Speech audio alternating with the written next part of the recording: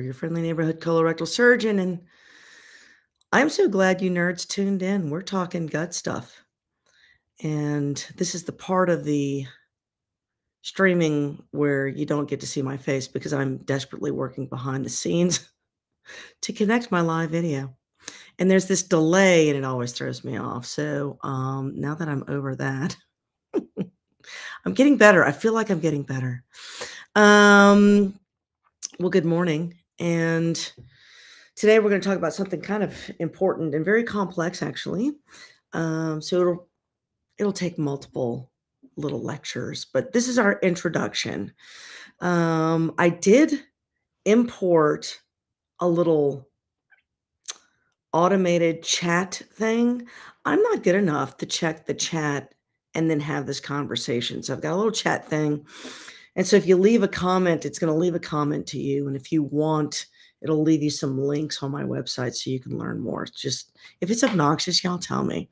Because I don't know. I don't know the system. You know what I'm saying? As per usual, if you are listening on Spotify, or if you're just driving down the road and you're playing YouTube or something like that, and you're hearing my voice and not seeing, or as it turns out, not all the formats are the same. So sometimes you can't see my little slides, and it is for this reason that I will upload the PDF of these slides that I'm showing to my website. That way, if you want to peruse them later, you've got access to it. So the microbiome is a particular favorite concept of mine, only because it is so important and no one really talks about it. Now, I am a microbiologist by training before I went to medical school. That's sort of what I did. I have a master's degree in microbiology. And I've always found it very fascinating. It's one of the reasons I've gravitated probably to intestinal surgery, because I just do find it unique and interesting how your body communicates with its environment. Just like your eyes can see things and your ears can hear things, well, your skin can feel things, and your intestinal tract can also communicate. So every surface of your body that has exposure to the outside world communicates with the outside world. It all happens without your knowledge. And I just find that amazing, the way the body is created. So it's important to understand that the inside of your intestinal tract is actually in constant communication with the outside world. It's not just poop in or food in, poop out. That tube is a continuum of the outside world, and your body gets to interact with it to extract from it what it needs. Just like your eyeballs can extract from the outside world what it needs to see, and your ears can do that to hear, your skin can do that to avoid things or enjoy things. Your intestinal tract does the same thing. It is critical because the nutrients that keep your body alive come to you via this intestinal tract. So it serves a function to keep you alive, and it also helps you interact with the outside world. And more importantly, and where we're learning this as time goes on, the system is so complex, and these trillions of organisms become unified in their voice that it actually functions. Your poop actually functions as a separate organ. What? That seems so crazy, but that is what's happening. It's important for you to know that the majority of the genetic material that you're walking around with is not your own. Like 99% of it belongs to these organisms. And so we all need to learn how to play in the sandbox together. If you're a germaphobe, this is going to bother you.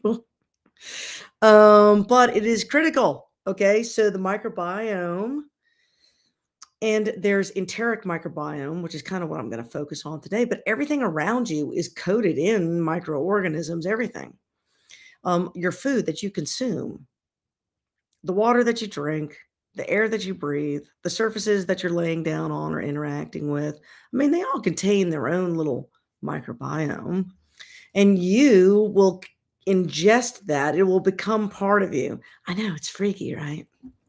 Anyway, the organisms that make up the microbiome are varied and complex and may actually include more than what we include here. This is just what we know about. The first are prokaryotes, and that's bacteria.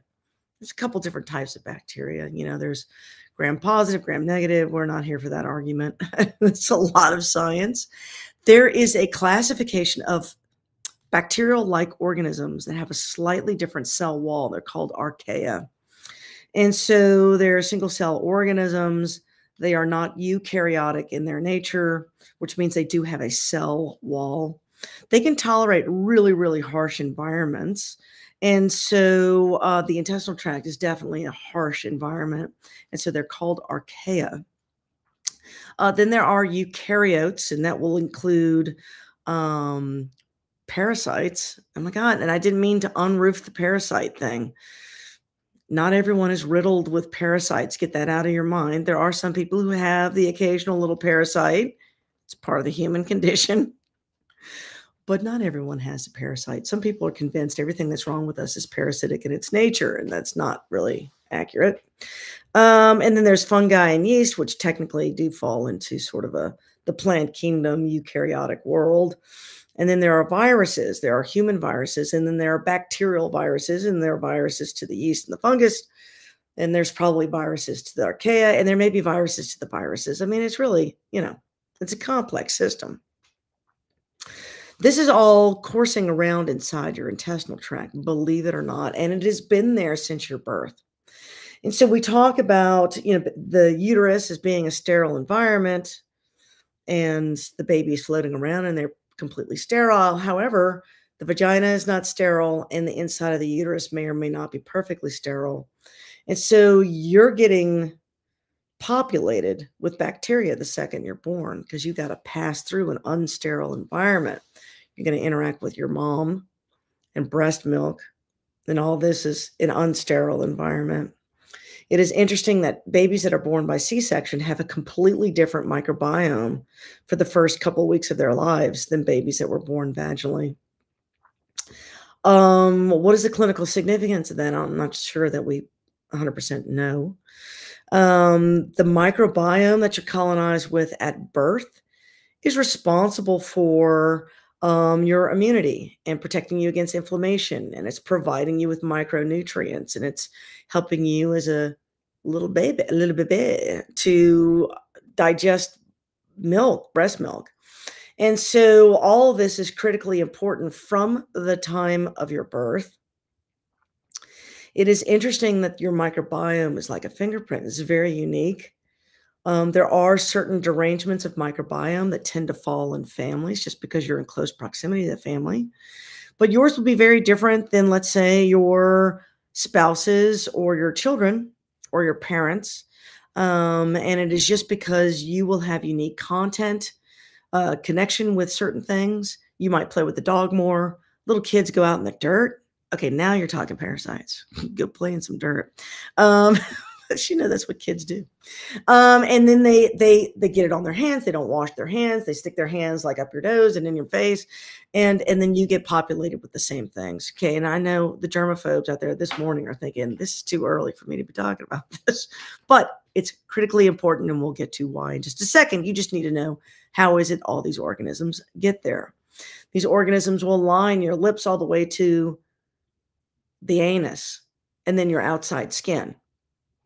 It's a continuum. And some people are like, so I'm a cannoli. You are a cannoli. It's a true fact. A very complex cannoli. What is lining your cannoli, so to speak, right, is something called an endothelium. It is a single cell layer. And I don't know if you can see my little thingy, but this from here down to here, this is one cell, top skinny little thing. I know it looks like, well, there's multiple layers. That's one layer, and it's just the way you cut across it makes it look like the nuclei are at different levels. They are sitting on top of a protein membrane called the basement membrane. The top of here will have some little external structures. Some of this is mucus. Some of this are little finger-like structures that help these cells interact with the outside environment and absorb nutrients. The normal absorption of nutrients is supposed to go through these cells. okay? And your body is supposed to have control over everything that goes from here, the harsh environment, to down here, which is you. All this pink stuff is you, and all the white stuff is the outside world, even though that's inside your intestinal tract. So these cells sit on a basement membrane, and then underneath that is a collagen layer that contains blood vessels and lymphatics.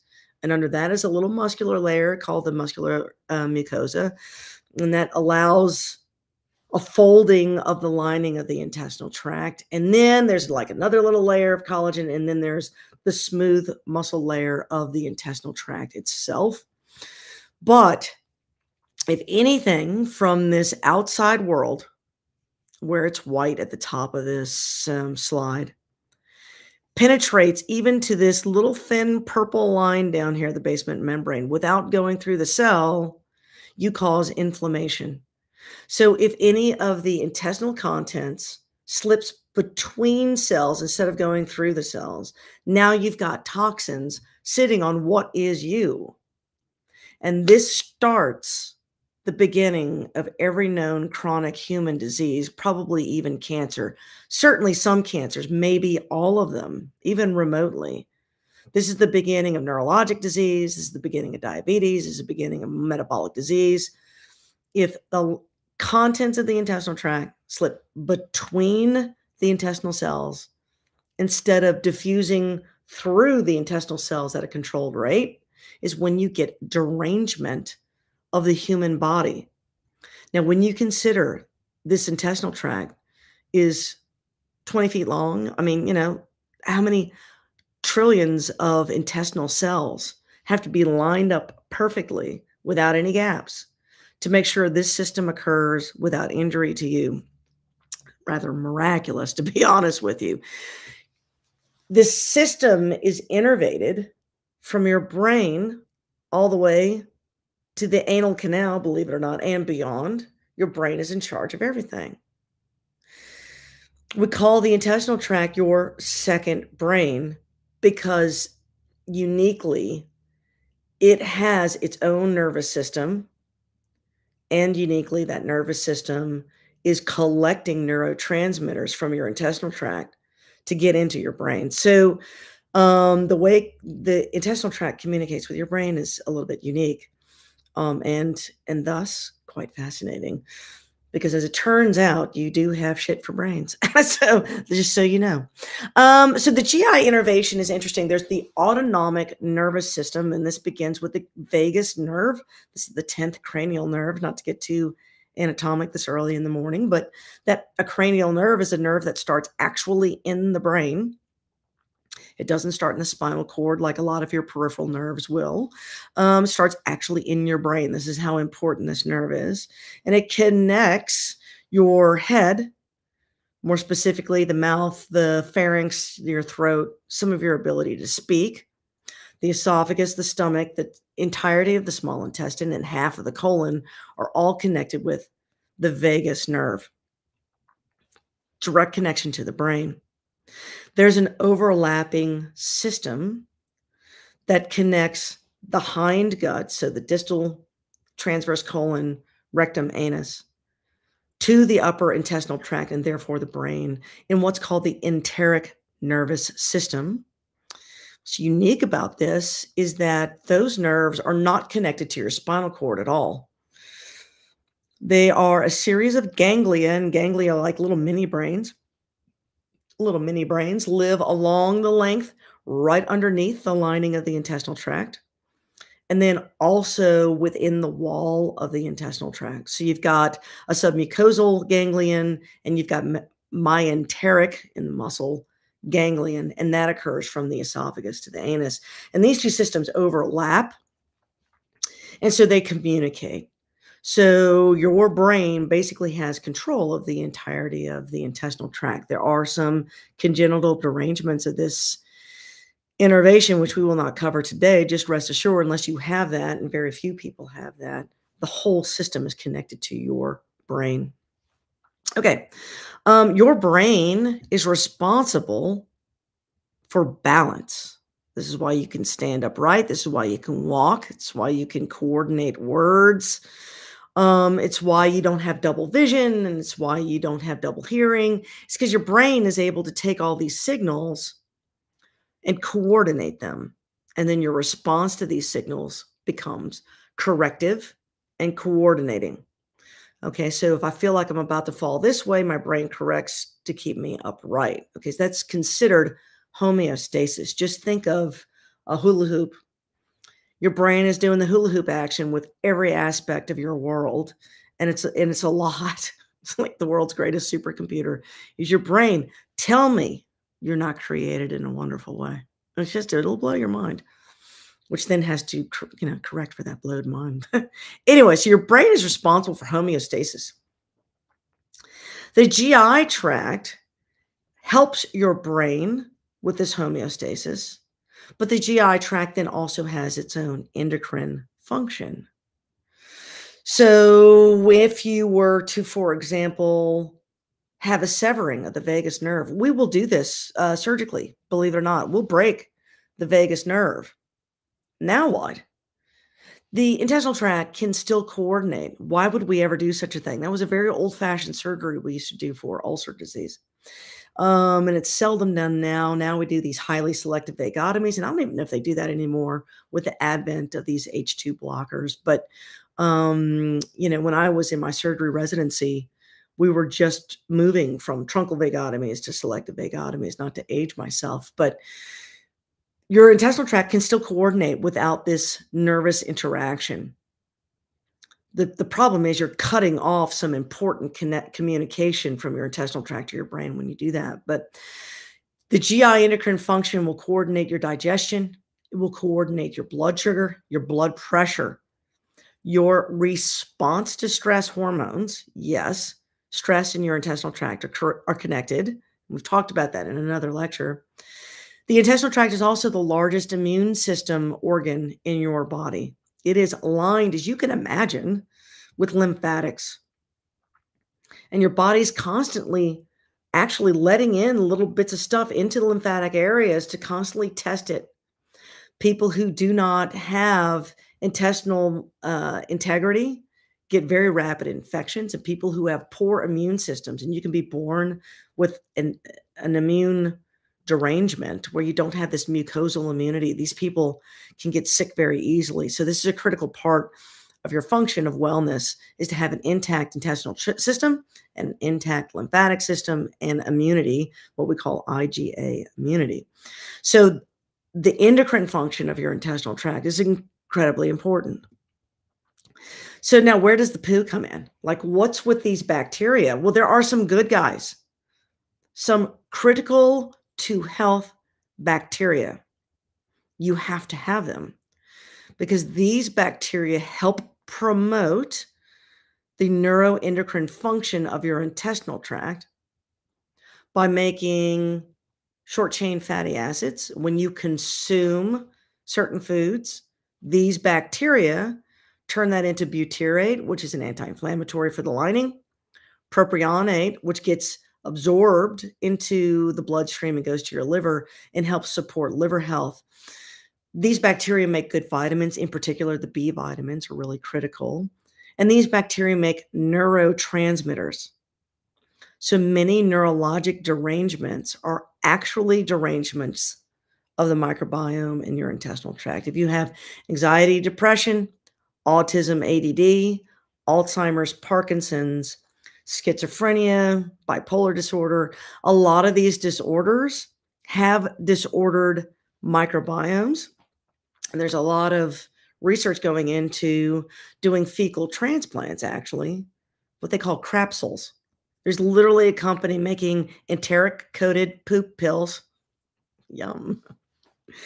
But they're having enormous success, and the studies I've seen are on schizophrenia. But they're having, and autism, I believe, and they're having enormous success. How amazing is that? You have to be really critical with, and one day we'll talk about the fecal transplant thing, because that's a fascinating science in and of itself. There are bad guys. So just like you can transfer good guys in a fecal transplant, you can transfer bad guys in a fecal transplant. There was a famous study where they took sterile rats Sterile mice. They're born in a sterile environment. They really don't have these bacteria.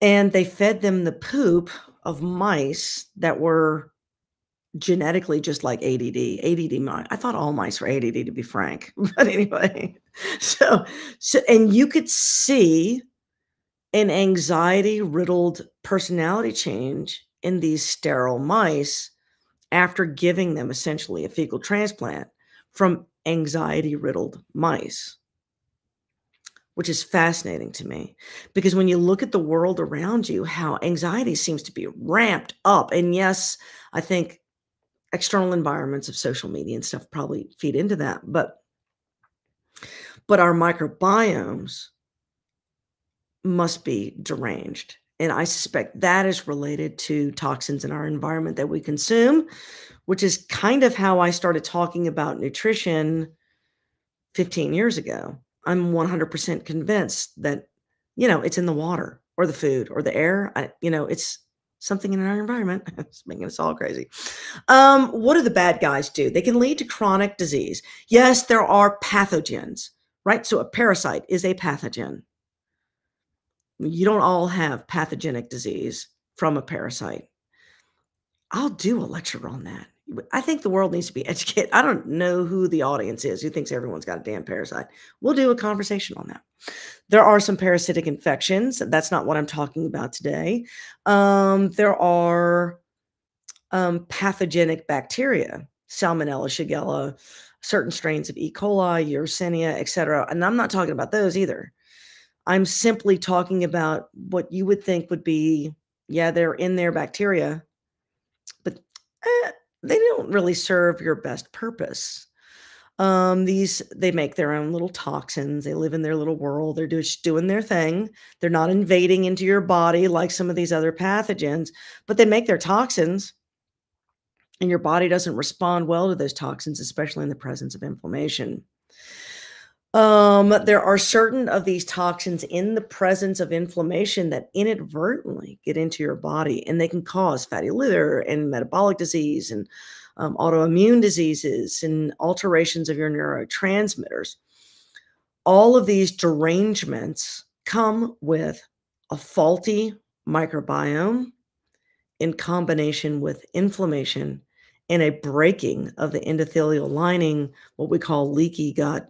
And leaky gut is a layman's term. A lot of doctors don't use that, but it's a true phenomenon. So, how about some of the neurotransmitters that are made by the bacteria in your intestinal tract? So dopamine, a lot of people think, okay, yeah, when you go on social media and you get that dopamine hit, you do. But, 70% of the dopamine in your body is coming from the food that you're eating. Your body can make its own dopamine. This is a true fact. A lot of neurologic diseases are a deficiency of dopamine. So if you could make more dopamine or keep it in your system longer, you can offset some diseases. So a normal microbiome on full function making dopamine truly can help with dopamine deficiency diseases. So, and then you have norepinephrine. Serotonin is a big one because anxiety, depression comes from these serotonin problems. GABA, which is a neurotransmitter that we see a lot deficiencies in sleep disorders, obesity, and so forth and so on. So these things are incredibly important. Your brain requires them. A lot of these substances can be made by the foods that you consume in your own body, but a lot of them are made by the bacteria themselves, and your body just absorbs them. Okay, so this gets us to the concept of the gut-brain axis, or the microbiome brain axis, to be honest with you.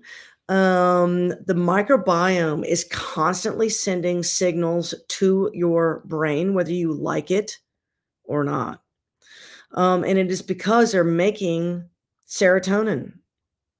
They're making dopamine.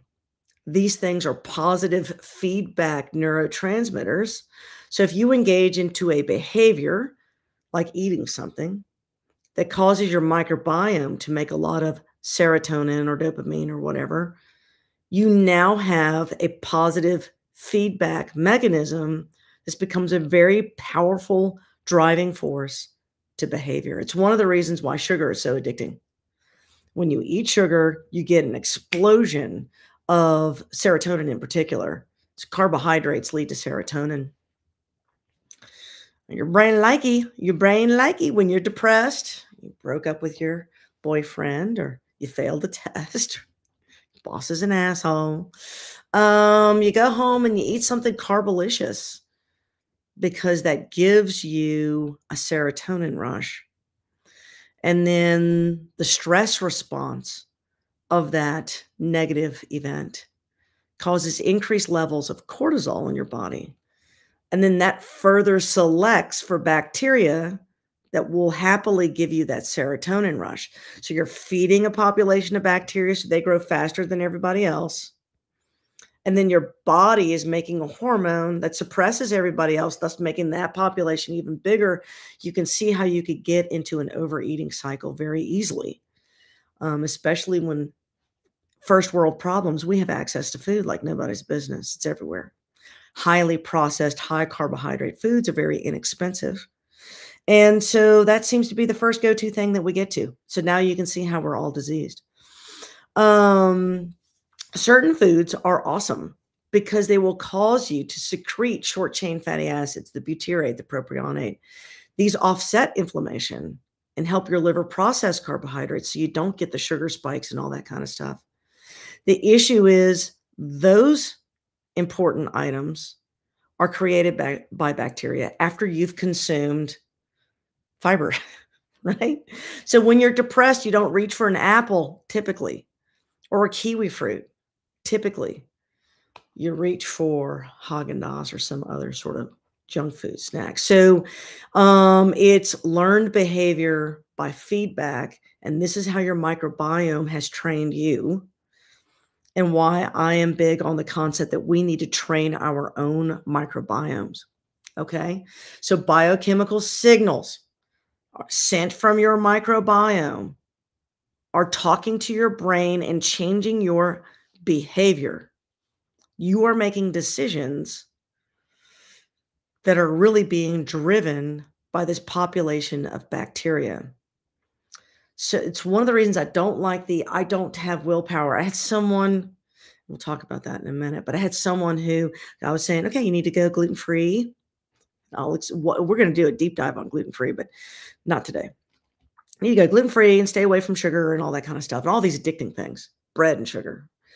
And someone says, I'd love to, but after 2 weeks, she's like, I can't do it. I just don't have the willpower. As it turns out, this is not a willpower issue. This is a training of the microbiome issue.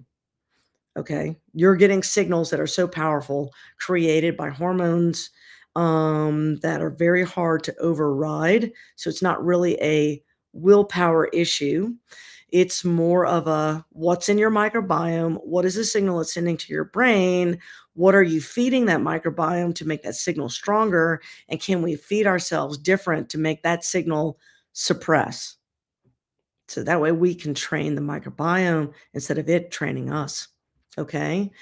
And we've already kind of talked about that. You know, you eat something, it selects for a bacterial population that may be making you engage in this eating habit of eating processed food, and you can't break it. Repeated diet choices. And it is, I mean, I have patients. They come in, they have all kinds of gut upset. And we go over their diet. They're like, my diet hasn't changed. My diet hasn't changed in 50 years. I've eaten the same breakfast, the same lunch, the same snacks, and the same dinner every single day of my life for 50 years. And I'm just now having this problem. And so a lot of people cannot understand why they're suddenly not capable of tolerating their diet. And it is because the food has changed. And when the food changes, you're now selecting for a different set of organisms. And the second that imbalance occurs, you've got symptoms. If that makes sense, it's like being in your garden and putting all the plants out there at the same exact light level, pH, water level. You know, you can't do that. Some plants like to be in the dry. Some plants like to be in the shade. And so it's You can't treat all these bacteria the same. They all eat different things based on what you eat. A varied diet is critically important, especially if you're experiencing problems. Okay? And now a lot of times when you get into this dysbiosis, what dysbiosis means, there's a lack of balance. You'll have bowel issues, but not always. Usually exhaustion. That seems to be one of the most common. Cloudy thoughts, can't focus. That 3 p.m. doldrums. Can't focus, I'm exhausted. Anxiety, depression, inflammation, obesity, metabolic disease, chronic illness, autoimmune disease, cancers. Start with this dysbiosis. Now make sure you're hearing what I'm saying right now. Fixing this dysbiosis is not going to reverse your cancer. That's not what I'm saying, right? So I don't need people saying, oh, Dr. Toker said I don't need my chemotherapy. That is not what I'm saying. I think we covered that on a different lecture also. What I'm saying is fix a dysbiosis early. If you fix it early, you can prevent chronic illness. Our population is aging. We're seeing lots and lots of Alzheimer's and Parkinson's. We're considering these diseases type 3 diabetes because they are associated with metabolic disease, which, by the way, starts with this dysbiosis. Okay, so start now. If you're young, healthy with no issues, start now so you never get them. The whole point is, and I think everyone can sense it, and some people are watching from Europe and other parts of the world, but the healthcare doctors have experienced a very odd training change where it's become very formulaic. We're being replaced with non-doctor extenders. People aren't using their brains anymore to diagnose anything. It's just like, here's the pill, here's the pill, here's the pill, here's the pill. There's a lot of different reasons for that. I don't want to get political. But we're all recognizing the quality of healthcare is going down. Okay. It's very disappointing, but it is going down. And as I get older, I think to myself, holy cow, who's going to take care of me when I'm older? The answer is, I don't know, which means start now. Start now, because the quality of healthcare is going down. And this is true in all parts of the world. When it comes down to, holy cow, Toker, you're telling me that something's gone nuts in my GI tract. Why am I going to fix it? I didn't mean to riddle you into anxiety. Anxiety will make it worse. So what I like to do is have kind of a scientific approach. I am a person of science. Know your enemy. You have to be able to name the enemy in order to defeat it. And in the world of nutrition, you got to be able to name its processed food, non-nutritive additives, artificial sweeteners. And as it turns out, it's going to be wheat and sugar and probably a lot of the grains that we consume that are causing some of this dysbiosis.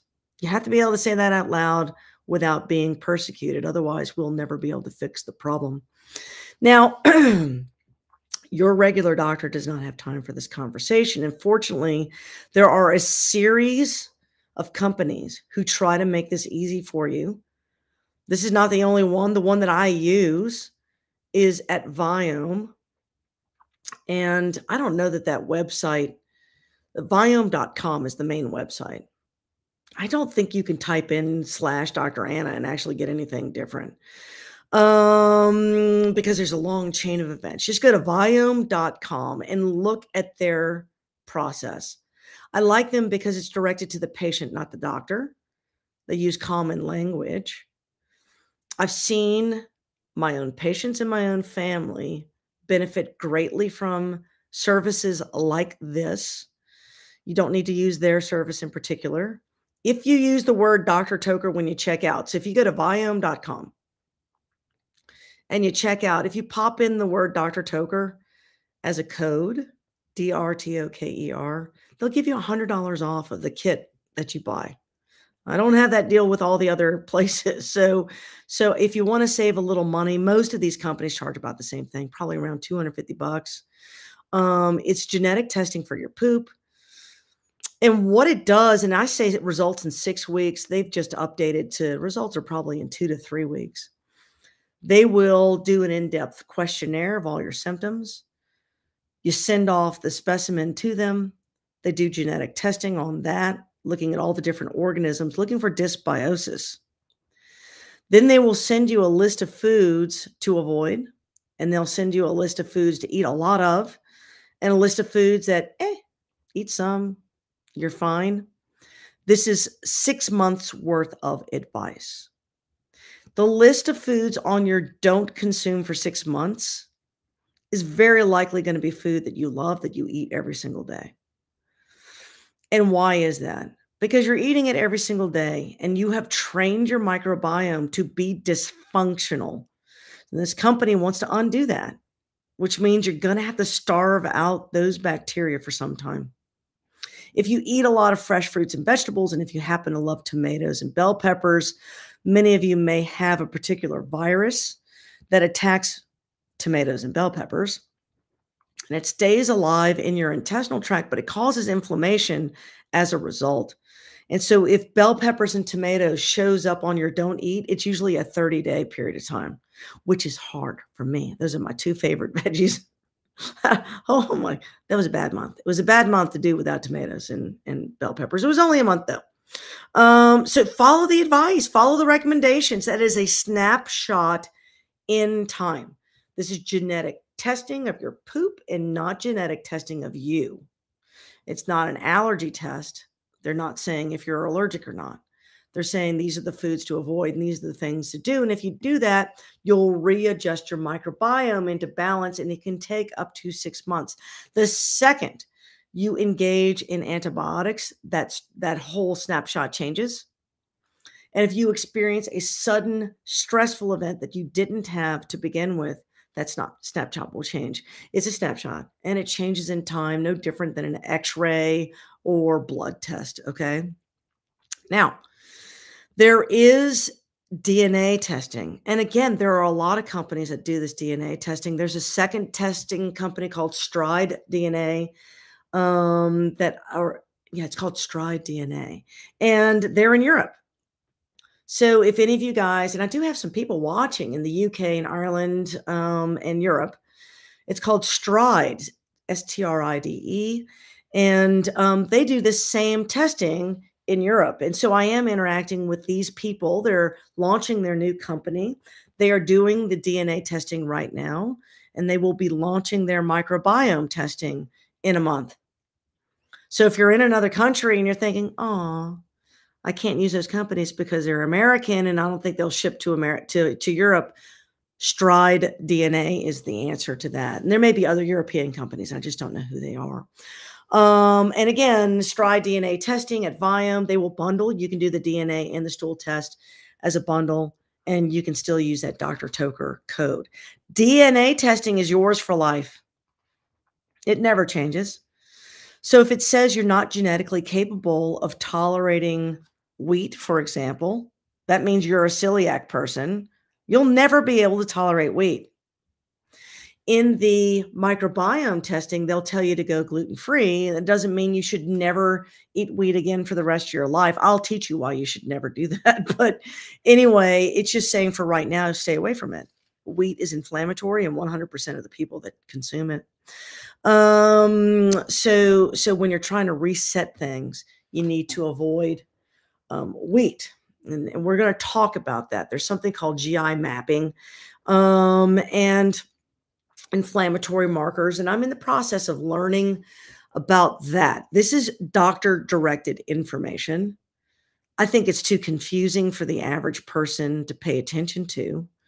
So you should only be doing this type of testing through one-on-one counseling with either a nutritionist, a physician. There's a lot of chiropractors who do this kind of work. There's a lot of functional medicine doctors that do this kind of work.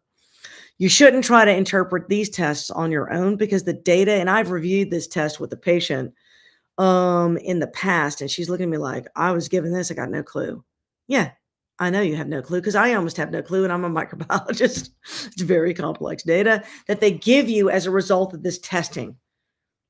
So if you want to engage in this type of testing, you can. There is a blood test you can also do through your doctor looking for leaky gut inflammatory markers. It's less confusing because it's a yes or no answer, whereas this can be a little bit more confusing. Okay, so those are testing options. Here's the situation, the last few minutes, so we're going to wrap this up, is, okay, I ain't got the time for a doctor. I can't find a doctor. I don't have the money for a doctor. Cobble together the money on the testing from Viome or something similar. That's patient directed. And this is the reason I put in the code for discount. Basically, any kind of referral code that I would normally get a referral fee for sending patients, I'm giving back to the patient through that code. Okay, so you're getting the referral fee as a result of using Dr. Toker. So use Viome, save yourself money. Okay, the information is invaluable. It's invaluable. Follow their advice. Understand the following: by denying certain foods in your diet and promoting other foods that you probably are not eating right now that are going to be unique for you. They may be outside of your taste structure. I get it. But if you do that, you can correct the diversity in your microbiome. And here's fascinating. Once you get rid of the old stuff that you used to do all the time, and you start engaging in the foods that you are being told to eat, your taste buds completely change. It's shocking how sweet a salad tastes. Like, I would have never, I'm a sugarholic. It's shocking how good your food tastes when you remove all the chemicals and the processing. It takes a couple of weeks to get there, so I'm begging you to muscle through it. When you do that, it allows for normal neurotransmitters. Now, all of a sudden, you're sleeping better at night. Now, all of a sudden, you're focusing a little bit better. If you're kind of scatterbrained with the ADD, if you haven't noticed, it helps. Okay, I had a patient came to me the other day whose children are autistic. I told her to do it because she had IBS stuff. She decided to put the whole family on this regimen. She tested her children. She did the whole family. And she goes, my children who had barely controllable autism, now with the medicines that they're on and this diet, totally controllable. They are enjoying life again. And so it is very helpful. I'm not saying you're going to get rid of your medicines, but I'm saying you can have a normal life if you know this information. It's critical. The long-term implications of straightening out the intestinal tract inflammation are huge. And we'll do a series. It's going to take a series of lectures to get through all that information. No granulated sugar. Oh, that's so depressing, especially around Easter. And I love a jelly bean. I could do the jelly beans. And you can give me all your black jelly beans. We've talked about that. I love licorice.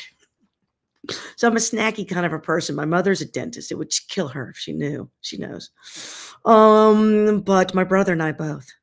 That's the side effect. If your mom or dad is a dentist, right? The struggle is real. You're a sugarholic, and you've had to hide it from your parents for a long time.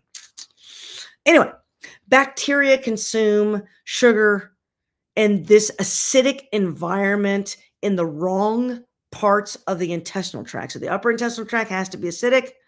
Further down the intestinal tract should not be acidic. And as the bacteria are growing and they're booming, they're loving all this sugar, they're breaking down the mucus protective layer. And when you have no mucus, you get inflammation.